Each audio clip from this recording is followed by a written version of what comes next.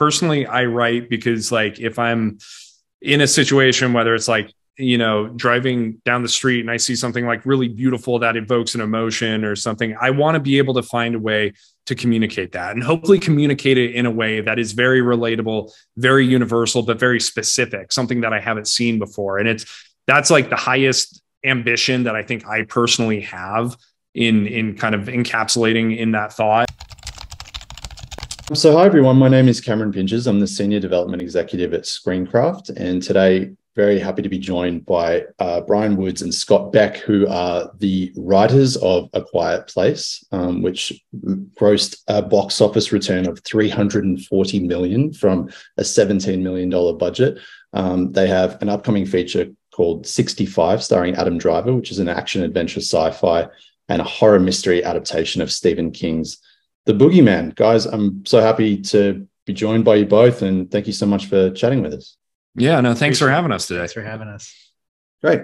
I guess, a good place to start would be at the beginning, if that's okay with both of you. I know that you met at university in Iowa and sort of sparked up a creative collaboration. Could you just tell us a little bit about that?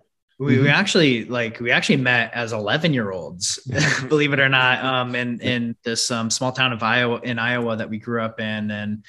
And I was at the time making stop motion movies with my action figures and begging all of my closest friends to act in the movies that I was filming. And they would be really frustrated and they would be very non-committal. And so when I met Scott, it was this kind of great moment of like, oh, like you actually do this too. You make movies too, and you enjoy it. And so, and because of course, Scott all that time had been making movies, with his sister and his family. And so we combined forces in that moment and just started making films together and really grew up together. We went to middle school and high school together. We went to college together and formed a weird, shared sense of taste, like our favorite movies.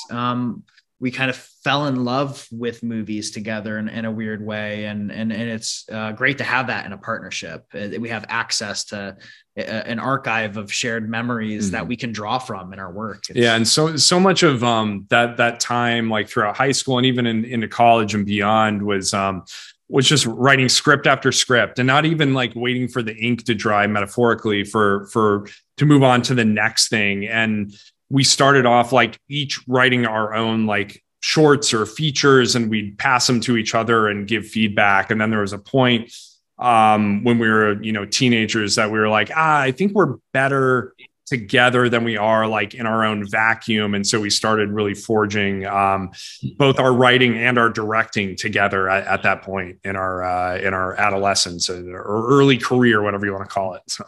Sure. Yeah, I'm really glad that you brought that up, and we can cover this a little bit more later. But that collaboration, I guess that dualism and teamwork aspect, creatively, has that always been like a good grounding point for you both in having somebody that you can bounce creative ideas off of, that can pull you back into line? How does that work? It's so helpful because when you're writing, you are imagining things and you're deep in your imagination and you're attempting to express that on the page. And your taste, at least in our case, our taste developed very quickly. Like we had a high standard of what we felt like was a quality movie, what we felt like was a quality script. We could read scripts and study scripts and identify what made them great.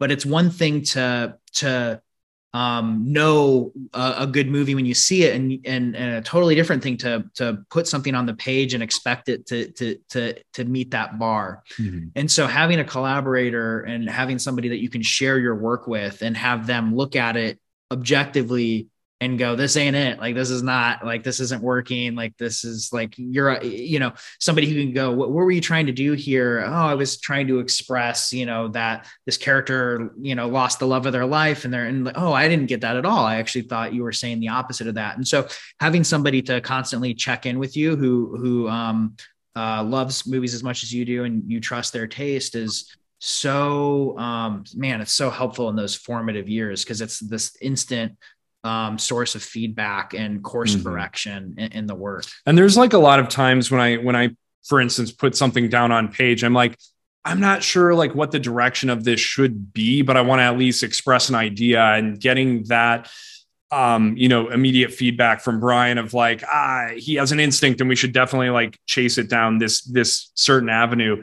That's incredibly useful versus if you're just a solo writer. Hopefully you are surrounded by somebody that can give you feedback. But I imagine personally, like I would get lost inside my own head time after time. It's still a major part of our process, right? Like if I write something, there's always those moments in writing where you hit a dead end and there's a fork in the road and you can go left or you can go right. And there's so many times where I rely on Scott to read 10 pages that I've written and then tell me, are we going left or are we going right? Because I'm not sure. I could go either way, and I'll pontificate and Scott will immediately go like, you have to go left. That's the only interesting path. So we really have kind of incorporated that feedback cycle into our process. It's been a major thing for us. Sure. So for writers, who might be more on the sort of single track in terms of, their writing and their process, would you then say, having somebody that can read your work and sort of give you that direction is almost critical to the process? Yeah, certainly. It's something that even with the two of us, like we still keep a close circle of readers.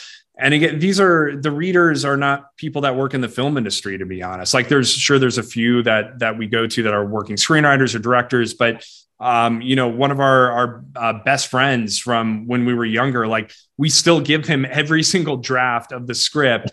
And that feedback is so imperative because he's reading it like he just bought a ticket to a movie theater on a Friday night, not that he's a development executive.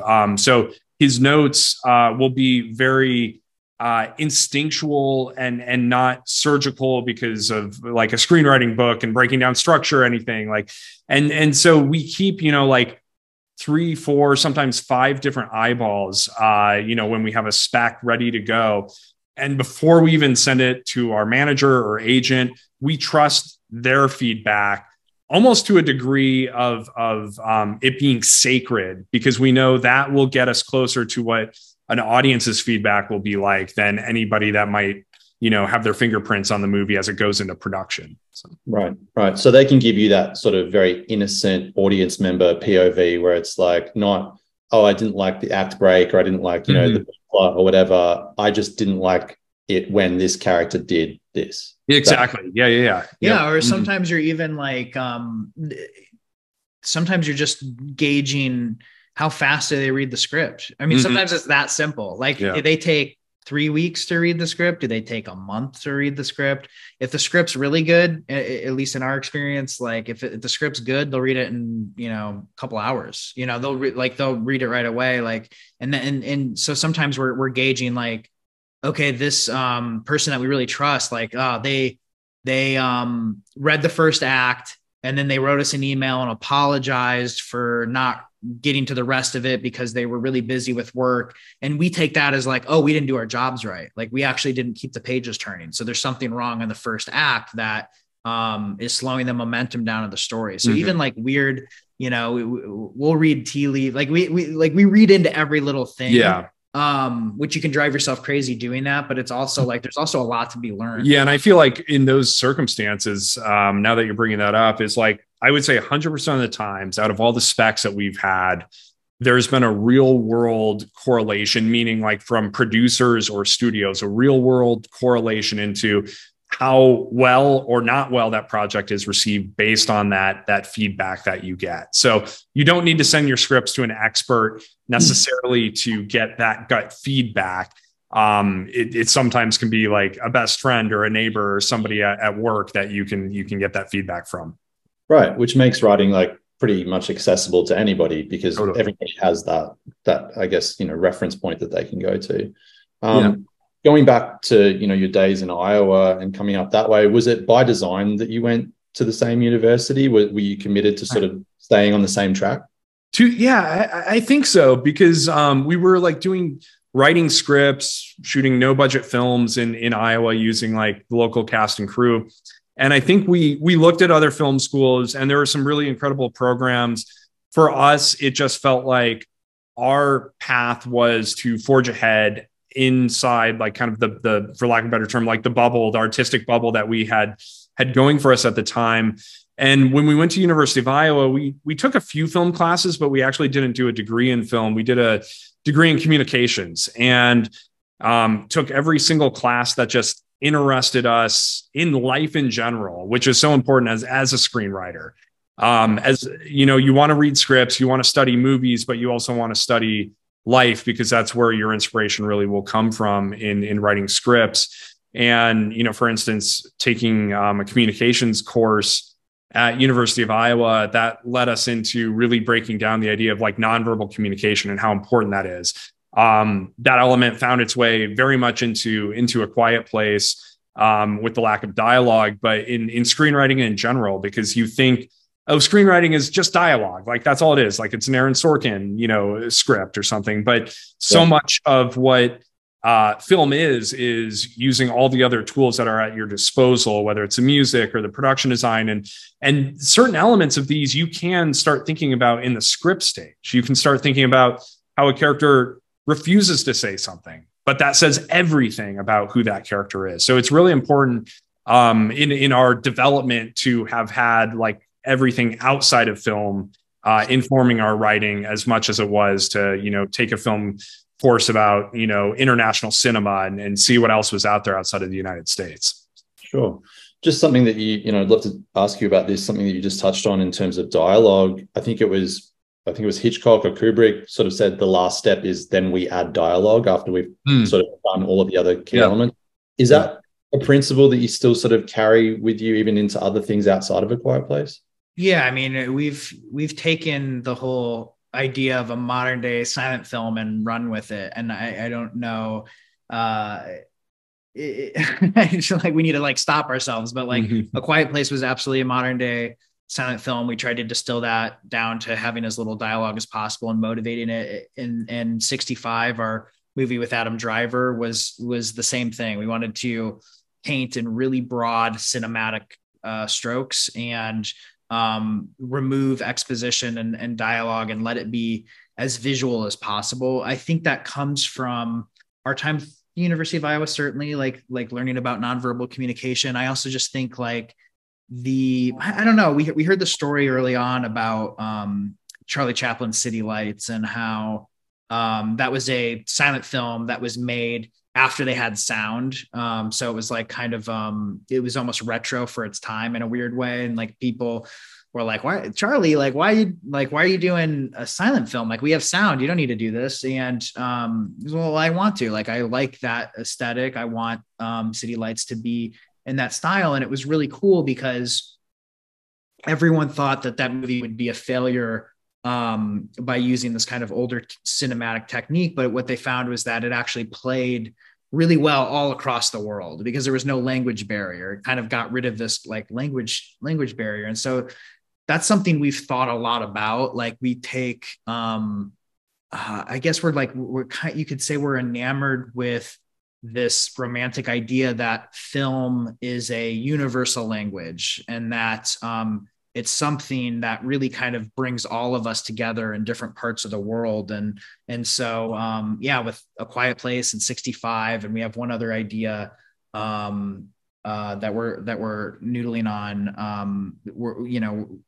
I don't know. It's been an interesting experiment for us as screenwriters to attempt to kill dialogue. But then again, our next movie is going to be wall-to-wall dialogue. Yeah. So it's true. So we like it all. Sure.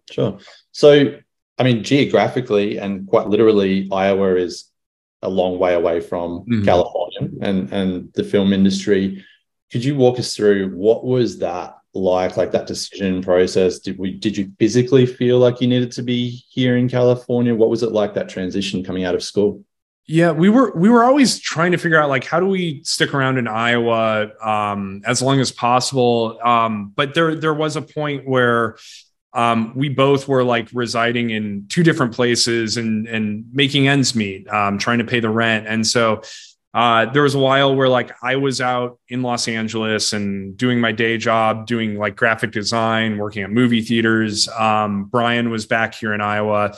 filming industrial videos, and writing at the same time. And there was a point at which, Bryan, you ended up coming out to LA, but I want to say that wasn't until we had sold us our first spec, actually. And leading up to that point, it really was flying out like anytime we thought there was a meeting that we could line up, getting a chance meeting with agents. And it was years. I mean, it was years and years of like toiling away, writing scripts, in the evening when we weren't working. And each moment felt like, this is the moment. Like we finally met, like we'd get like a meeting, somebody read a script, like a assistant to a producer, and they told the producer that the script is good. And then the producer set up a meeting with the manager, and then we'd fly out to LA and we'd like wear matching suits. Like I remember like one of our first manager meetings, we had like because we didn't know any better. We're from Iowa. We don't know what's going on in Hollywood. So we like had these like sport coats, and like, it's like sweltering. It's like super hot. We're sweating. We're in the lobby of this management company. Their air conditioning's out. The like receptionist is like, nice suits. And we're like, feel super stupid. And then we take the meeting with the manager, and then and we're like, all right, this is our shot. Like the manager, like they saw our demo reel, and then the manager is sitting at their desk and they haven't even opened our demo reel. They're like, you guys taped this package with like, they were like lecturing us on like how to tape a package. We over-taped it. They couldn't get it open. Yeah. And like, we just kind of sink in our seats realizing, oh, they didn't even watch our demo reel. Like this meeting is just a favor. And so over the years, like we had many moments like that where you think you kind of get your foot in the door, only for the door to slam and hit you in the face. And I think like what we learned throughout the process is that it is a process. It's a process of rejection. It's a process of trial and error, putting yourself out there, being vulnerable, having somebody laugh at you or think you're not good enough. And you just kind of do it over and over and over again. And eventually, one of these kind of pseudo meetings turned into something real, and that turned into something else. And I will even say like literally the first general that we had,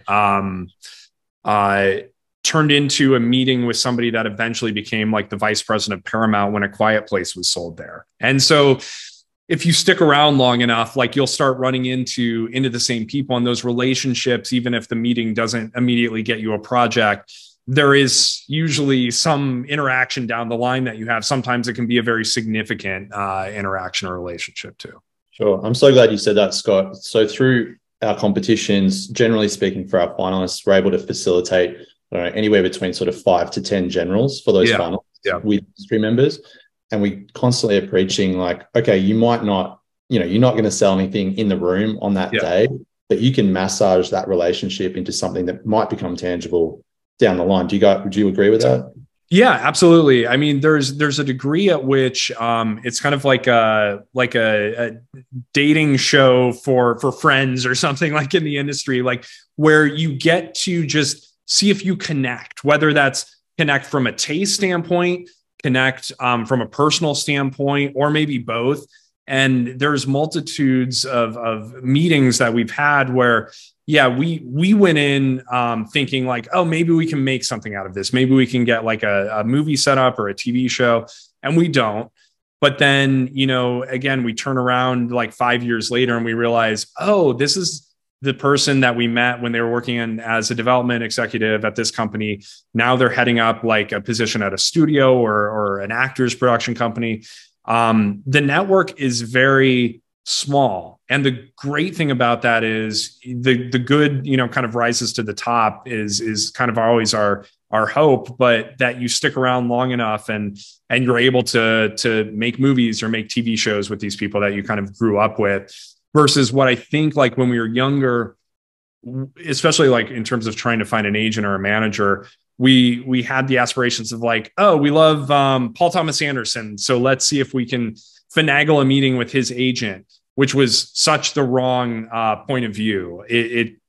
We quickly learned, oh, we need like that agent's assistant's assistant, and that person in 10 years time could be the top agent, in the industry. And so it's really about finding your generation, finding your class sometimes of filmmakers, producers, executives, and so on. Sure. Bryan, could you talk a little bit about, just piggybacking off of that, I guess protecting your reputation as you do go and connect with people? Is that something you guys have been conscious of, and just being nice guys, I guess, and being pleasant to hang around? Yeah, I mean, that's a huge part of it. I mean, first and foremost, I think people should be nice just because that's the right thing to do. Yeah. But as far as like having a career, the film business, film and television is very relationship driven, and often people get hired because they are good to work with, that they are collaborative, they are nice people, respectful of other people's ideas, respectful of the process, respectful of the absurd business elements that often interfere with the creative. And so being professional means being able to work with others because it's such a collaborative business. So I think it's super important. And you're forging relationships with general meetings and networking. You're really trying to present yourself as somebody that's that can be good to work with, because it is a very tough business, and the stakes are very high financially often and emotionally when you make a movie or TV show, and it can be very challenging. The conditions are tough, especially when you're directing, and you're shooting 6-day weeks and 16 hours, and it can be very challenging for everybody. So it's like you want to just, of course, you want to work with people that are good, collaborative, nice people to work with. So it's super important. Sure. So you've both talked a little bit about managers and agents and that sort of thing. For a lot of our finalists, they are having conversations with multiple reps at the same time, really just, I guess, struggling with which direction to go in and what's valuable. For you guys, when you were making that decision and having those conversations, were there any things that you looked for in particular? Yeah, I mean, actually piggybacking off of the question that Bryan was just answering, your representatives are just that. They're representing you. And I know when we were trying to make that decision, we were like, who's the best fit for who we are from a tone standpoint, just from a human standpoint, like who do we think goes out in the world and is actually like a nice person that also does their job really well.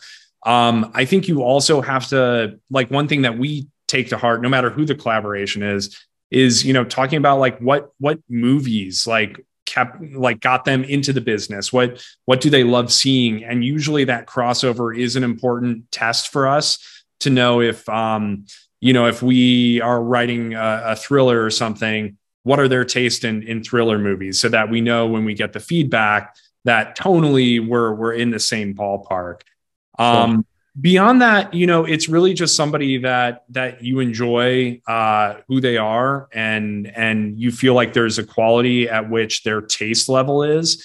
And then other times you're just blindly going into a relationship. I mean, also with other collaborators, like, you have to trust your gut and see it out. And maybe a year from then you realize, this wasn't really the best situation. And you can always pivot. You can always find a different path forward.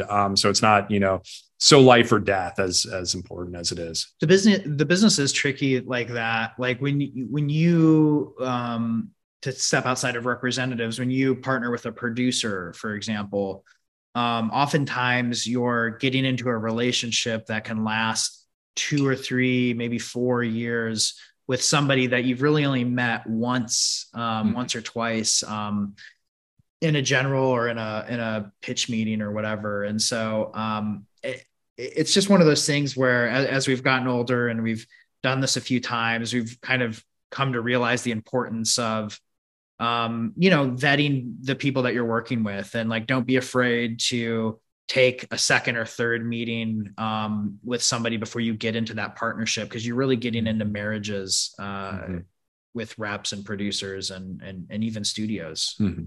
Sure. That's great advice. And I think, like, going off of that, I would love to talk about A Quiet Place and selling that and what that process was like. Yeah. Any sort of feelings or emotions that first come to mind, I guess, in getting that validation and that sale and all of, what was that experience like? Well, I mean, yeah, to contextualize it like that, the script writing process, we did on spec, and it was an idea we had been living with for years and years. And we even wrote like a short version of it that was only 15 pages long, but basically hit every major narrative beat in the final feature that you see on screen. And then we kind of got disparaged at one point because there were people that were saying this isn't too commercial enough of an idea. Nobody wants to read a whole script with no dialogue in it. And there was a point at which the voices in our head were so overwhelming. Like, this is a passion project. Like, this is something that excites you. And we came back to the project and then finished the script. And we feel so fortunate because it was one of the quickest, sales that we had, but also quickest like sale to production to the film being released. And we do not take that lightly because that's a rare case. We have a lot of filmmaker friends who have never had it happen that way. So it's not like the norm, but the process was we gave the script to our manager, and our manager gave us like some feedback, some notes. We did like one more like polish on the script. And then our agents basically took the script in hand, and they were like, here's a list of filmmakers that we think you can partner up with from a producing standpoint. And because it was important to us to have like a kinship with like cinema, because the script was a little bit different outside the norms. And they told us, we really think we should partner with Michael Bay on this script, which to us was really weird because it's this like quiet, no dialogue film. And Michael Bay being who he is, we're like, it's not the bombastic version of a Michael Bay movie. But we met with the team at Platinum Dunes, and they really believed in what the script really stood for and how cinematic it could be. And they had a deal with Paramount. And so they walked that script right into Paramount. And it was a matter of like, I want to say just like a few weeks from taking the script out to it getting sold at Paramount, and us diving into like the rewrite process with Paramount and doing, notes on the script, but notes that to us didn't feel like they were flying in the face of the heart of what the script was. I think our biggest fear was they'll turn the script into something that is layered with dialogue, or it's not using like, quote unquote, like pure cinema, like all the tools that cinema has to offer to make the film. And then when John came on to direct and star with, and Emily signed on to star in it, that was more validation about the script being preserved and making sure that script would find its way to screen in a way that we hoped it would, in terms of like the story that it was conveying, that it wasn't just about the horror, the thrills, but it also was the story about family and connection and being able to communicate even when you're kind of at a loss for words from an emotional standpoint. So, yeah. Bryan, when that happens, is it almost like, okay, great, validation, this is incredible, this is what we've hoped for, and then almost like a quick realization that this may lead, now we've got like very real questions to ask ourselves and problems almost to solve in terms of wanting to protect the essence of your work? Yeah, every time we've sold a movie, we've done this, I don't know how many, 4 or 5 or 6 times, I'm not really quite sure anymore. But every time you write the script and you go out with it and you pray, please, like, I hope we find the right partner. I hope somebody, because the odds are always stacked against you. And you get that moment where a studio or your agents inevitably call and they're like, so-and-so's making an offer, and so-and-so's, we got a bidding war going. Like, you're definitely getting this movie made. And you celebrate, and then you instantly go, oh no, like now we have to make the movie, and now the movie's going to get made. And what if it's bad? And what if we do it wrong? And what if, and you know what I mean? Like, it's the joy is so fleeting. It's instantly smothered by all of our fears and anxieties. So it's funny. It's how it happens that way every time. And I don't know, we're trying to get a little bit more zen about it, that it's, we're trying to just appreciate it's an honor to get anything made, whether it's, a studio movie or even just like making a short film with your friends. It's an honor to get to make something and be creative. And it's an honor to share that with an audience. And whether they like it or not, or whether it's your vision 100%. But, and by the way, it's never been our vision 100%. Like we've never made something where we're like, even when we write and direct and produce and we have a certain amount of control over the thing, it's just filmmaking is an alchemy. It's this, a group of really talented collaborators are going to come together and put their DNA into this thing, this living, breathing thing, and they're going to help grow it. And it's just, it always turns into something different than what you had in your head. And there's something really beautiful about it. And sometimes it's like it's not as good as we hoped, or sometimes it's way better than you hoped, but either way it's beautiful because it's a team effort. And so I guess that's just a long-winded way of saying we're trying to get to a place where we can just sit back and enjoy the fact that we were lucky enough to create something. Or you just enjoy like a good day's worth of writing, like where you think, oh, I'm only going to get 2 pages out today. And then you get 5 pages out. Like celebrating those small successes, honestly, are like as important, if not more important than selling the script or being there opening weekend when it comes out. Just because if you're only waiting for those moments, they're few and far between if they ever happen. And you need to find enjoyment in the process itself. It's so true. And that's one thing that like, that's why I keep coming back to this job, is because it's just, we love it so much. Like the actual process of writing, putting words on the page, brainstorming, dreaming. There's nothing better than that.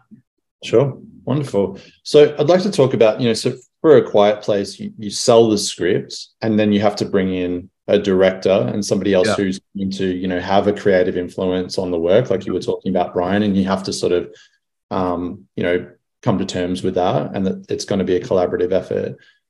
For a lot, I think we see a lot in indie film and certainly studio films as well, that writers almost have to do a project as writers before they can direct. Was that your guys' experience? Is that fair to say? It's yes and no. I would say like we've always been directing, but there's like a few projects like A Quiet Place, our upcoming film, The Boogeyman, where it's like those are us as screenwriters and producers on the project. And it varies. Like, again, what Bryan was saying is like, there's a degree at which even when you're directing and producing, it never fully becomes what you expect it to be. But that's also the beauty of it, because you're orchestrating things with your collaborators. So like on A Quiet Place, we knew John and Emily, not only was there like a strong vision for that film, but they're also coming to the table as parents, and the idea of parenting and the idea of family was so imperative to that movie that we felt there was a comfort of handing off the baton, so to speak, us as writers and EPs on the project, but like they have to be the ones day to day on set, making sure that everything is carried out. And so you have to almost enact or trust that vision. It's the same thing on our Stephen King adaptation, The Boogeyman, where you are trusting the producers that are going to be there every day. You're trusting the director, Rob Savage, in this point.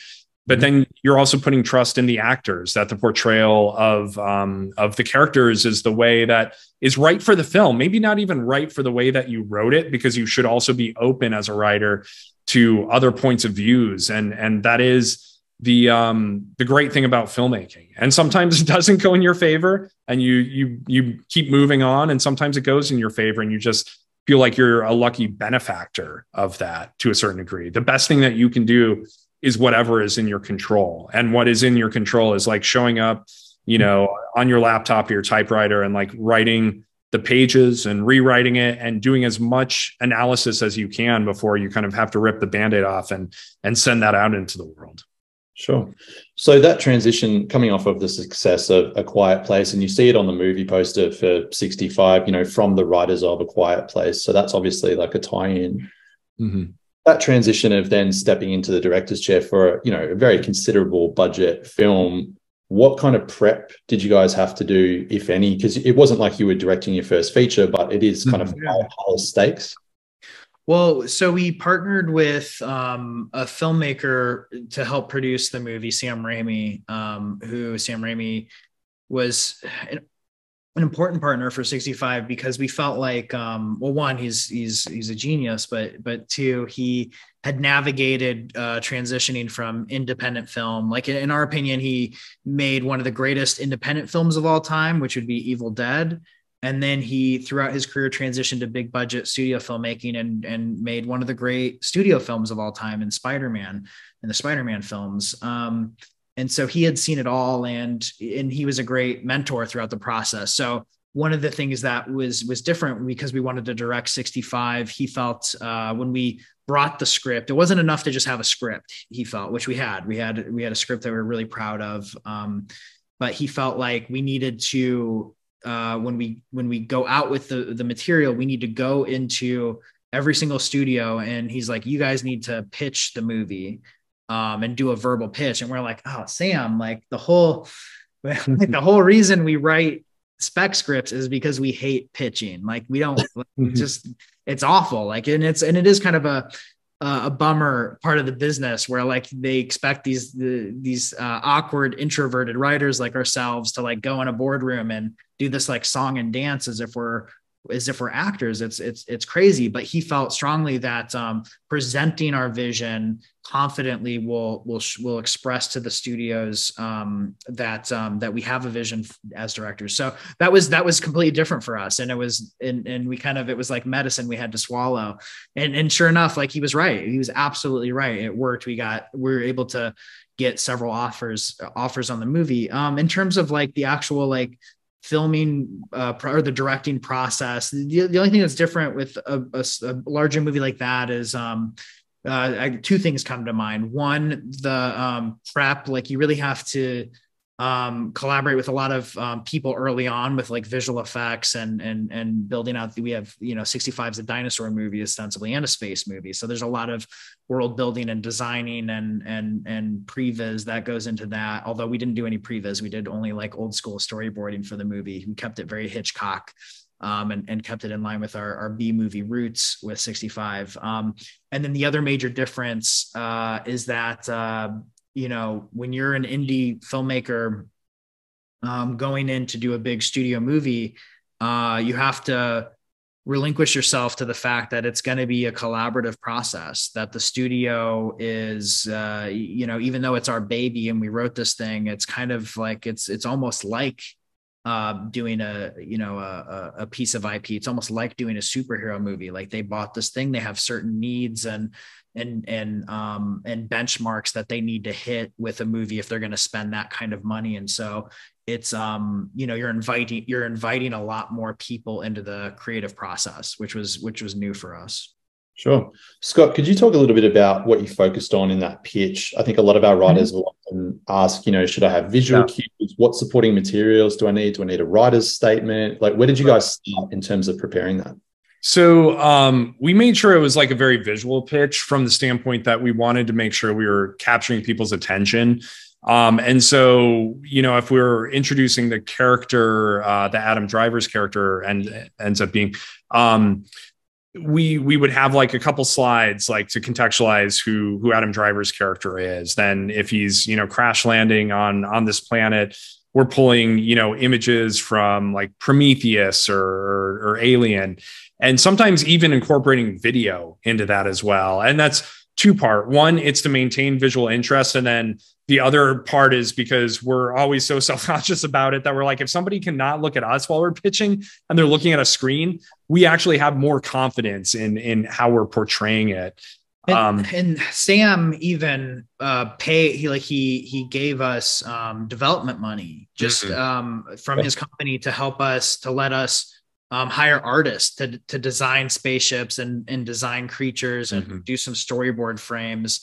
And those all went into the pitch as well. But I think in terms of getting the story across, we usually we really introduce the character or characters. We're really establishing the tone through elaborating on the first 15 minutes of the film. And then we talk a little bit about what the journey of the second act is. And either we spell out what the ending is, or we tease it enough where it's trying to be just read the script. If you like it so far, just read the script and you'll get you'll get kind of the reveal at the end. So we try to leave a little bit of imagination on the table. And 65 ended up being quite a lot of fun to pitch because it has this kind of midpoint twist where we reveal, you think you've been watching an alien film. Like you think you're watching a movie about a guy who crash lands a spaceship on an alien planet, and actually there's dinosaurs. And so there was a theatrical kind of in the room moment that was really fun to share with people. And I think that's important to think about when you're putting together a pitch. Like, what are those anchors that because you're basically, you're storytelling and you have an audience, and in this case your audience is buyers, but like they want to be entertained and they want to see something they didn't expect and have fun too. So those are all things we kind of think about. Sure. So it's fair to say there's an element of salesmanship, I guess, that goes in. Yeah, there's even an element of salesmanship when you're writing a script, especially when you're doing it like we're doing, which is like we're writing spec scripts. So the draft itself is a sales tool. It's a promise of a vision. It's like the first trailer. It's the first marketing of the movie is in that script, so that somebody has to read it and use their imagination and go, oh, I see the poster, I see the movie. Oh, I'm like, so I don't want to get too crass about it, because I think like there are more important things about writing. Like I think it's more important to write from your gut and your heart and be honest and unmerciful and be embarrassingly personal. Like these things are more important. And those are the things we really focus on, but there is absolutely an element behind that is, this is a piece of marketing, and the script needs to sell itself. Sure. I'd be interested if you both, if you perhaps disagree on this or not, but I get a different answer depending on which filmmaker I ask. Mm-hmm. What's the value that you put into a proof of concept as a sales tool for then pitching or putting together a feature? That's a great question. I mean, I don't know that I will actually have a hard stance, because I've seen it work or not work either way. We have a couple of friends who did a proof of concept and it turned into like a $30 million Lionsgate film. But we've had people that we know put together proof of concepts and it doesn't go anywhere for one reason or another. And so I think if your script is phenomenal, first and foremost, that's really important. The proof of concept certainly can help. I don't think it's always a necessity unless you're wanting to direct it yourself and you've never directed anything before. I think then it's hugely instrumental in terms of showing what the vision could be or showing your own talents and chops for being behind the camera. Sometimes you can do proof of concepts through like rip reels where you're taking existing footage from movies or TV shows. We've done that. Our track record, though, I don't think is very good. I feel like every project we've done that on, or TV series we've never set up. So maybe that's our unlucky charm. But that's not to dissuade other people, because some people have had massive success at that. So I don't know. There's not like a huge point of view that I have, other than I would say whatever visual components that you can have to help sell a project is probably in your benefit, especially if it's a bigger budget, if it's a big studio thing versus like an independent film that you're trying to make. Those all can be really useful. Okay. Bryan, you agree with that? Yeah. I don't necessarily have anything further to add other than, it's helpful. It's fun. It's fun. It's just a fun moment for us at times, or at least historically it was, like putting together pitch materials. It's like you're starting to see the dream of the movie come to life, and it kind of gets you excited and invigorated. But yeah, sometimes it works out, sometimes it doesn't. Sure. Then going back, from 65 into now the Boogeyman, and sort of stepping back from directing and giving that over to somebody else, what's that, I guess, relationship with filmmaking like, where you're sort of performing one task for one project and then stepping back in to for another? Is that seamless, or do you struggle with that? It's seamless. It's all filmmaking to us. Like getting somebody a coffee on the set of a movie is filmmaking. Like it's all, and we would do that job. Like we would get, if no one wants to pay us to write or direct or produce, we'll go get coffee. Like we really love movies, and we love the art form that much. And And so we don't really delineate. It's like weird to think like there's almost like not even that stark of a difference. The difference between writing and directing, in my opinion, is simply one, writing is more introverted and directing is a bit more, it's like a more social process where you have to interact with more people, but that's about where I draw. I think it's also like for us a byproduct of our philosophy of like just have multiple things happening at once, because like when A Quiet Place happened and that was something that we handed off to another director, we were directing like this smaller horror film called Haunt at the same time, and those scripts, Haunt and Quiet Place, were written simultaneously. And same thing with Boogeyman and 65, those were basically being written simultaneously as well. And it's all about like just trying to make sure that we're always doing work that excites us, having two things. Sometimes if we get stuck on one, we go to the other, and then we get inspired to go back to the one that we were stuck on. It also is just like in this business where things sometimes don't work out for you. It feels like you're buying lottery tickets. And so the more that you can buy, the better your chances are of winning. So it's kind of a reaction of our early ambitions, where we always tried to have like, sometimes 3, 4, 5 different projects going on. And now we're doing that also in a producing capacity with our company, where we're trying to oversee like other projects that we want to see made, but it's other writers and directors that are at the helm of that. And we're just, fortunate and feel lucky to be involved in fostering those however we can. Yeah, fantastic. I think, that leads me to a question that I wanted to ask about with A Quiet Place and other, part 2 being based off of the characters that you created. Was that tricky with that transition to sort of give that's your baby, handing it off to someone else to sort of do another version of? What was that like? No, I mean, again, it was kind of like we were I think no one that was a part of Quiet Place was ever thinking immediately like, oh, franchise sequels or anything, because we were just all focused on like, how do we make this first one or this single one be as good as it can be? And I think for us, we were blown away by the response, to say the least. And the appetite for like more stories was really exciting. At the same time, like our own philosophy was we still love a cinema landscape where there can be other original films that are also playing simultaneously with sequels and franchises. And so coming out of the first Quiet Place, when the sequel was announced by Paramount, our whole thing was we're really excited and we felt like proud parents of that child going off to college. But personally, we were like, we want to double down on like writing the next spec script. And it's something that we could have set up at a studio and as a pitch, but we were like, we just want to go back to what we love and incubate this in our own like writer's room. And that just really is our own personal philosophy of just trying to maintain like a passion about something by incubating it for the longest time between the two of us before we kind of, rip the Band-Aid off and give it out to the world. Yeah. We just grew up like when we fell in love with movies. I mean, there's a lot of movies we love. We love everything. And I'm not saying like we didn't like, certainly like Terminator 2 was like a big movie for us when we were kids, but when we like really fell deep, this was, for us, like middle school and high school. And we started thinking about like, maybe this will be our career. That was the year of The Matrix. That was the year of The Sixth Sense. That was the year of American Beauty. These movies that came out of nowhere that didn't exist before until somebody dreamed them up. And I think, I just think we're nostalgic for that period of cinema.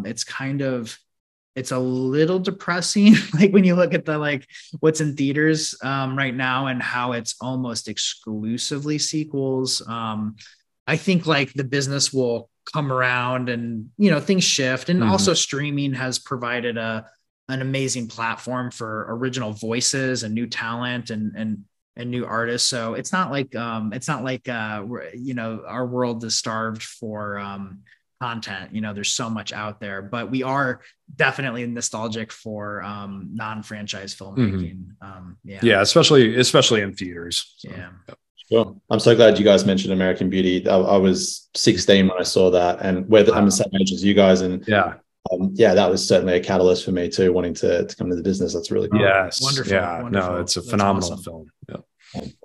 Just as a final question, I watched the trailer this morning for The Boogeyman, and I wanted to ask you, I think a lot of writers might struggle with, a catchphrase like write what you know, or write a universal experience, or that sort of thing. And I saw within the trailer, they really focus on that universal experience that sort of everybody has as a kid. Is there something in my closet? Is there something under my bed? Yeah. Is that kind of like a genesis point for you guys when you write? Are you trying to sort of tie into that universal experience? Yeah. Totally. I mean, I think with Boogeyman, with A Quiet Place, even with 65, like those movies are written through the lens of being a child and tapping into what those innate fears are. It's helpful because Bryan and I have known each other since we were kids, basically. It doesn't hurt that we're basically still kids. We're still 12 years old in a weird way. But you also write it from an adult perspective too. And having that two-hand approach is useful. And now we're able to write as as adults. I'm a parent. And so a lot of the elements in any of these projects that we're talking about certainly feeds in. And that's where you have personal investment in it, us encountering, loss of friends, loss of parents, loss of family members, feeds into all these scripts in a way that you do really inject your gut into what the script is doing. It's so true. It's our processes become more and more, as we're talking about this, I'm realizing it's about the personal and the universal. And so with Boogeyman, personal, like Scott's right, we were kind of wrestling with grief a little bit and some of the people that we had lost in our life and some of those feelings were weighing on us. And so that was kind of our personal window into that story. But the universal themes and ideas was a huge draw. I mean, it's why we wanted to adapt Stephen King's short story to begin with, because when we looked into the idea of the boogeyman, we realized that it's a worldwide phenomenon, that it's not bound by specific cultures, that every culture in the world has their version of the boogeyman, and certainly literally as a mythological figure, but also just those feelings of the scary closet or the darkness under your bed and what's lurking. So we love to attempt to find these universal things that connects us all, and then find our personal way into that story. Yeah, fantastic. Well, guys, that's all the questions that I have. I just wanted to recap on what we've learned, and hopefully what writers can sort of take from this is, you don't necessarily need a physical presence in Los Angeles in order to get traction in your career. Having, a different point of view in terms of your education or your upbringing is actually a very useful tool. And really, having people that you can rely on that can give you that universal perspective in terms of readers or collaborators or people that you can lean on is actually something that we all kind of have access to, that's been beneficial for you guys. So yeah, absolutely. Yeah, thank you so much for chatting with us. And what we do for every filmmaker or filmmaking team that we chat to is hand sort of the floor over to you guys to sort of answer the question of why it is that you write. And if you wouldn't mind leaving us on that note, that'd be great. Right. I mean, I think speaking for myself, personally, I write because if I'm in a situation, whether it's driving down the street and I see something really beautiful that evokes an emotion or something, I want to be able to find a way to communicate that, and hopefully communicate it in a way that is very relatable, very universal, but very specific, something that I haven't seen before. And that's the highest ambition that I think I personally have in kind of encapsulating in that thought. But it's always what I'm striving towards. And I feel like I've spent my life reaching for that, never quite getting there. And I don't know if I ever will, but that's what keeps me going. And I write for those reasons, but it's just fun. I enjoy it. It's hard and it's awful. Also, it's all of those things, and it's dramatic and you want to die and stop, but mostly it's fun and I love it. And I think that's so important because it can be so painful and it can be so hard, and the business is challenging. I think if you don't enjoy it and you don't find the fun out of it, it's probably not worth doing. I think we secretly really love it and really enjoy it. And that's why we do it. Wonderful. Guys, thank you again so much. This was wonderful and really eye-opening, and I'm sure everybody will take a lot from it. Thank you so much for your generosity and for your time. Of course. Tthank you, Cameron. Our pleasure. Yeah, appreciate it.